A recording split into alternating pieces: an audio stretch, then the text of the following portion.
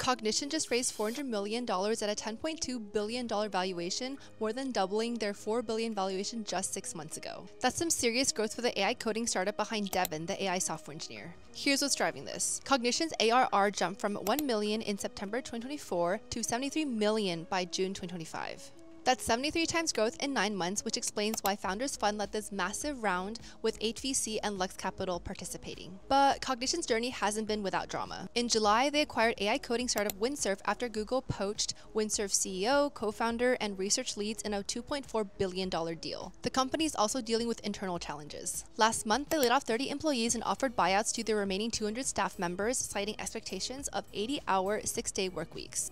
Despite the workplace turbulence, investors are clearly betting big on AI coding tools. This raise puts Cognition in the same league as other AI coding unicorns in 2025. The question now, can they maintain this growth trajectory in the extremely competitive AI space? Follow for more tech and AI news.